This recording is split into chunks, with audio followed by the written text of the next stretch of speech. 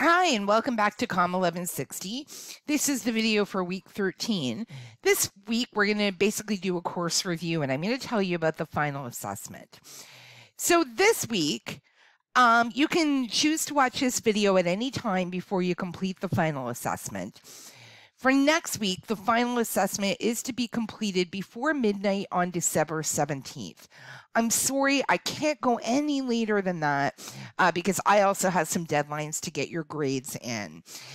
So by midnight on December the 17th, you can complete your final assessment whenever you wish. So after you've watched this video, if you would like to complete it in week 13, you can do that, or you can complete it in week 14. Up to you and whatever works best for your schedule. Obviously, you're also working on your final draft of your essay. So this week will be pretty busy, both with completing the final draft and either doing or getting ready to do the final assessment. I wanted to tell you about the final assessment so that you know exactly what to expect. It's not an exam in the traditional sense. It really is an in-class assignment. So if we were having this class face-to-face, I would have you in for our final class and you complete the final assessment during class time. You are, of course, able to use all of your notes or any of the handouts that have been provided for the course. The first part is going to be some questions about APA format. So in the final assessment, you're going to be asked to paraphrase or direct quote using APA in-text citations. It's almost exactly like your APA number 2 assignment.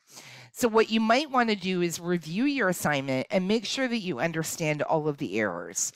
If you don't, please come into course chat and we can talk about your APA number 2 and clear up anything that you might need cleared up before you begin the final assessment. Make sure as well when you're doing this part of the final assessment that you use your cheat sheet. So here's a sample question, okay, of what you might expect on the final assessment. You get a sentence like Siamese cats are known for their playful personalities and high levels of intelligence. Then you'd be told that it's from a book titled Cats Around the World, written by Amber Heard and Johnny Depp in 2017. The instruction would be paraphrase all or part of this sentence using the appropriate in-text citation. So, of course, what you would do is write a sentence paraphrasing this information, and then you'd make sure that you had the appropriate APA in-text citation, whether you decided to use the author's name in your sentence or not. The next part is going to be a summarization question, and you're going to be given a full article to read, and you're going to be asked to write a summary.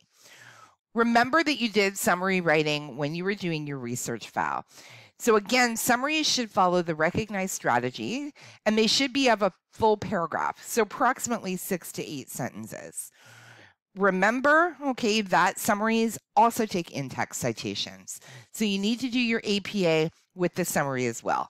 Not a list of references, but the in-text citations in your actual writing.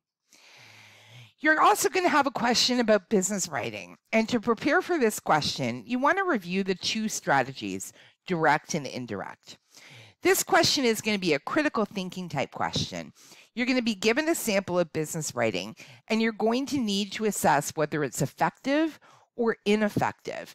And then you're going to tell me why or why not. You're going to explain whether you think it's effective or whether you think it's ineffective. And you're going to give some reasons for that. Some tips for the final assessment. Remember that this assessment is normally done in class. And when I give this assessment in class, students generally finish within 2 hours.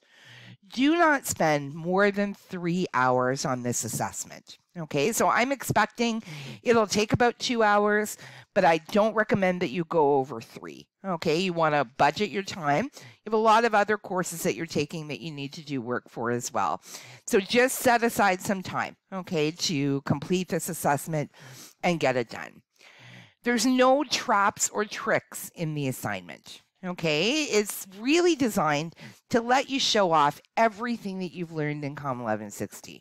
So your APA skills, your summarization skills, your business writing skills. You're going to show all of this off, and it really is kind of like the duel in COMM1160, where you're showing everything that you've learned and all of the skills that you've gained. Good luck. As the graphic says, be your brilliant self. I also want to extend all my best wishes to you because I know you'll be writing exams and completing projects in other classes. This will be a stressful couple of weeks. So know that I am rooting for you behind the scenes, and I hope your end of term goes well. As always, when term is in, I will be available for the course chats. So please feel free to pop in and ask any questions that you may have or seek any kind of clarifications that you may need. I will, of course, be sending a message to say goodbye and wrap things up at the end of the term. But I wanted to express to you what a pleasure it's been to work with you over the course of this term and how very proud I am that you have battled and made it through this particular term. As I said at the beginning, online education isn't easy, but you have proven that you're able to face adversity and able to learn under all sorts of strange conditions that we're experiencing during this time of COVID. I know also too that it's a special time of year and many of you will be celebrating holidays and various events. So I wish you all the best for those. Again, as always, if you need anything, please come by the course chat. I will upload the final assessment so that you're able to begin it at any point that you wish. Good luck, and I'll talk to you soon.